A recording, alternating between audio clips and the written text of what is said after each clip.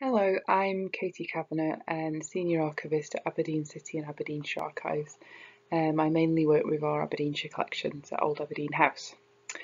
And I'm going to be doing an introduction to accessioning and cataloguing today. So I'll be going through the accessioning process and running through cataloguing. So that's sorting and weeding, arranging collections, and the different tools you can use to organise your catalogues, and the different fields you need to use in descriptions. So accessioning, what is it? We use the term to describe both the group of records that are transferred to an archive and the process of taking custody of the material. So I accession material when it comes into the archive, and then an individual group of records that came in one go are an accession as well. And when you're accessioning material into your community archive, it's important to consider a number of things. So terms of deposit, is someone gifting it to you or is it a loan? Do they intend on taking it back? Are there any restrictions on use of the collection? Do they have the right to pass this material on to you? Is it owned by them?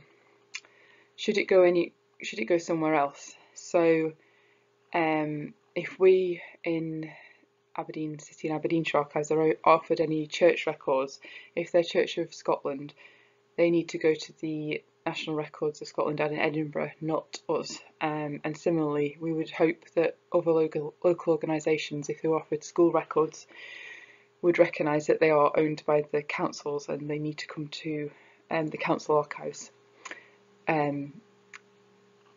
And there's an easy way to check if anything is held where by using the UK National Archives Discovery tool. If you go to the advanced search, you can check if there's any other records for a record creator elsewhere, and that just allows you to check if there's a collection of the organisation somewhere else. It might be better if they were all kept together in one place. This makes it much easier for researchers as well. And another thing to consider is, are the depositors happy for you to dispose of anything you don't want to keep, or should this be passed back to them? And for oral history collections, do you have the necessary permissions from the interviewees as well as the depositors to make sure that you can use the recordings in the way you want to? So you'd have to make sure that there was an agreement with the interviewee giving you permission to hold the interview and allowing you to use it in publicity materials if you wanted, in exhibitions, and for research. So all of this information should be recorded in an accession register, and that means you've got a record of everything in your collections, where it's come from and what your rights are relating to it. And this is sort of the Bible of the collections, because you might not have time to catalogue everything instantly, so this will keep you right with what you've got at any one time.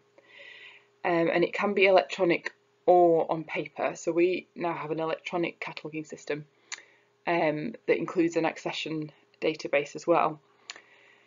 But we used to have a paper record, so this is an image of our old paper register. And the sort of things you'd want to include are an accession number, so that would be given sequentially as each new accession arrives, and you can use that to label the material until you've had time to catalogue it. A summary of what's in each accession, so you don't get confused between them. The date it was received, the deposit terms, and details of contact details for the depositor. You might also want to do a more formal agreement with whoever's deposited it with you, so you would keep that as well, just to confirm the terms of deposit. So moving on to cataloguing. So in archives, we advise, or we want to catalogue according to provenance. So that's where the items came from, not by subject matter or type. So you don't want to grab different bits out of different accessions that are on the same topic, because then you lose the context of where the records have come from. So you want to keep everything from the same provenance together. So you would keep records from all the same organisation. So, for example, this Ambridge Community Trust I've made up, you would keep any accessions to do with them in one collection. Similarly, individuals, you'd have a collection for each individual, and projects might also have a collection. There's an example of some of the collections in Aberdeen City and Aberdeenshire Archives holdings here. So we've got different businesses, organisations, persons and families. And each one would have a distinct collection. You wouldn't have bits about architecture from across businesses and organisations in one collection. It would be kept separate. So once you're sticking with your provenance to keep the collection together, you would then try and do a box list and identify the material you want to keep and try and get a sense of how you should arrange it. So a box list, you would number each box in the collection and then make a brief list of what's in that box, noting anything you think that should be kept, any date ranges, if there's any personal data issues. So that's any records that would hold any personal information about living individuals. So we in Aberdeen City and Aberdeenshire, we would categorise that as within the last 100 years. And you have to, under data protection legislation, you have to be careful with how you provide access to that material. So it's important to make a note of where you find personal data. You might also make a note if anything's duplicate.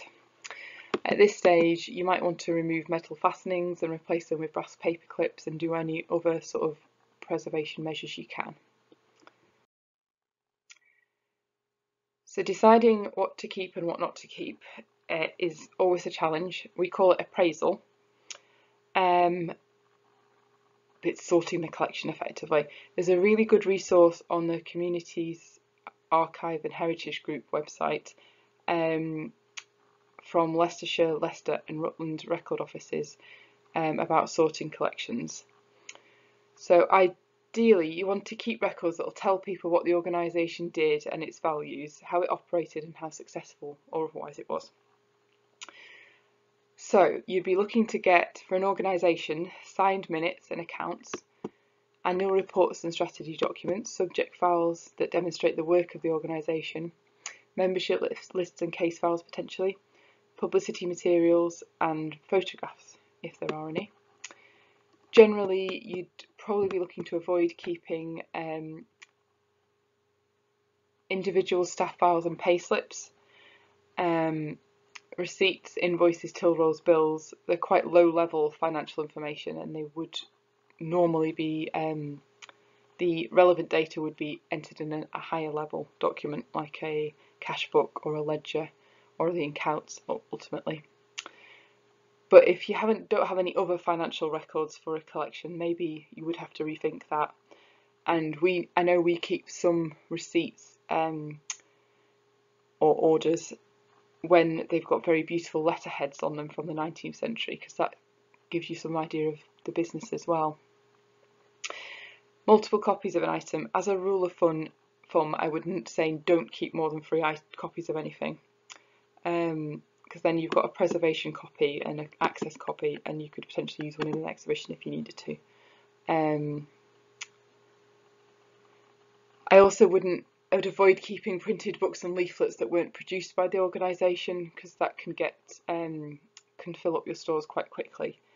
You might want to offer them to a local studies library potentially, or another organisation. If in doubt, you can always ask an archivist for advice. I'm sure any local authority archive would be happy to give you advice. It's also important to note that some organisations you would need to keep certain records for a certain length of time to comply with legislation of another sort. So financial records often need to be kept for 7 years. So bear that in mind as well. So once you've got your box list, you can use it to identify groups of records and decide on an arrangement for your collection. So again, along with provenance, one of the key aspects of cataloguing for an archivist is trying to maintain the original order of the collection. So that can be difficult to discern, especially with personal papers for individuals.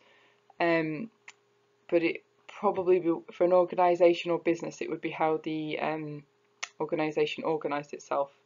So which departments did it operate might be a good way of structuring it. And then you put the records for each that were generated by each department under in each sub part of the collection. But you could also do an arrangement by the type of records, so minutes, financial records, or photographs, or by subject potentially. That's less common, I would say. So archive collections are arranged hierarchically to reflect the relationships between different parts of the collection. So I've used this diagram to just sort of explain the hierarchy structure. So at the top you've got the collection here, and that can be broken down into two series, the minutes and the accounts. And then underneath this minute series there's the actual item in the collection, which is the minute book itself, and there's 2 minute books in this series. And then in the account series there's a ledger and a cash book. So underneath the collection there are 2 series, and then in each series there are 2 items. So that's the hierarchical structure. And this is an example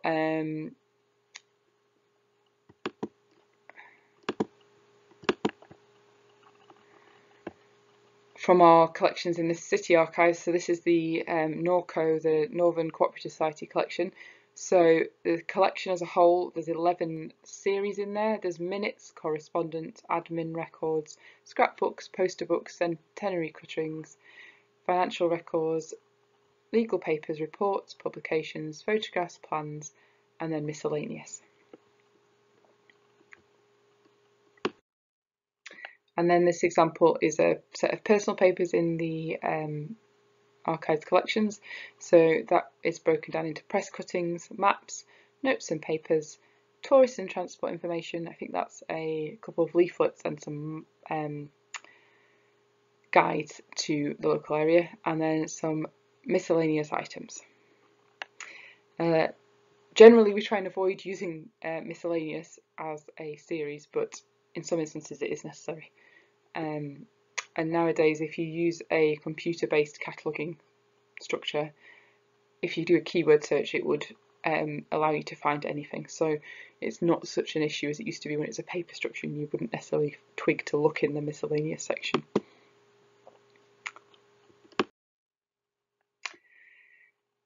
So how to do it in terms of cataloguing? Ideally you would avoid using Word, so it's good to structure the information that you're going to record so there's a different field for each unit of description, and that's structuring the data. So you could use a spreadsheet like Excel, a database. They're a bit more complicated to set up. There's also cataloguing software available, so we use Calm, but there is a cost associated with that. It's a proprietary software, so the software producers would charge you for using that. But there is an open source software called Atom, which is used by the University of Strathclyde, and I've included an image of their catalogue, online catalogue, here on the side so you can see how that looks. What information to record in your catalogue? So as I was saying, that you need to structure the data by fields. So we've got this 5 key fields here. Reference number, title, date, extent and level. So that's I've used some examples there. So the reference number would be NORCO, the title would be a short summary of what the item is, so you'd might say Norco Minute Book. The date, now that could be just one, it could be the day, month, year, it could be a date range, so 1842 to 1855, it could be a century if you're not completely sure, it could be, you could put circa if you're not completely sure. We use ND for not dated if we're not sure what the date is at all, but it's best to put an estimate even if you're not entirely sure if it's accurate. If you're not entirely sure of a precise date. Extent, so that would be a volume or 2 files or a photograph, and what level your description is for. So you would do this for each level of the hierarchy. So the collection would have this sort of information, and each item would have this sort of information. You could also include a description that expands on the information in the title field, and you might state if there's any indexes or if there's a gap in the date coverage. Any access conditions, so data protection I mentioned earlier, and any depositor requests associated with the collection. You could include some copyright information. You might make a note of who catalogued the item or the collection, especially if there's a group of people working on one collection. And if there is any alternative references, so if it's been catalogued before, or if it had a reference number when it was with the originating organisation, again that might be useful to record. At the collection level, I would also try and include these fields. So creator would be key. So that would either be the company, organisation, person, project or family that's generated the records, and then you would provide more information on that person or company or organisation in the admin history field. You could also include location at the collection level, so where you've put it in your stores. The custodial history, so how it's come to be with you in your archive. Index terms, in some instances you might want to set up an indexing structure for your collections, so that would allow you to search different collections on particular subjects, places or people. So you'd have to have a controlled set of index terms, or you could use one of the ones that is available. And I would also record accession number. And all of these would make sure you're complying with the International Standard on Archival Description, which sets out which fields you should include in archive descriptions. So just to finish, we've got a few examples from our collections. This is the Inverbervie Borough collection. So we've got up here the level. So it's a collection level description, the reference number, ooh, not using my highlighter very well, and then all the different accession numbers are below that, and the title of the collection's here, the date range, the extent, and the alternative reference number. So that had been draft catalogued as with the reference BH8, so I've included that in there. Then we've got a section with the admin history, about the history of the borough. The custodial history, so that's where the collection came from, and it's coming in, as you can see, it's coming in 10 different accessions, so it's where the history of the collections come from, where it's been held prior to coming to the archive. And then a description here, that just sets out which series are in the collection, or sub-collections, I should say in this instance. And then this is, you can see the fonts is at the top here. This is more of a table structure. The sub-collection here, the series, and then all the different items in that first series, which is a minute book series. So you can see again that there's the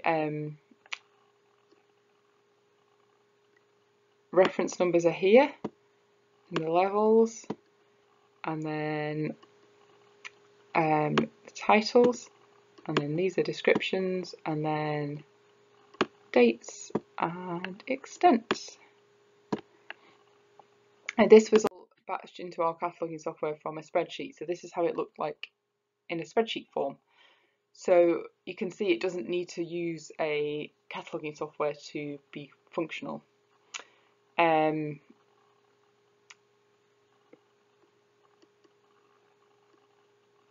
you can see how it's all been structured by the field. So the fields are the column headings, and then each item or each record, so there's collection level entries in there as well, has a different row in the spreadsheet. So that's everything in my presentation today. I would really advise looking at the Community Archives and Heritage Group website, particularly their cataloguing guidelines. They would be really helpful for any community archive, I would say. Thank you.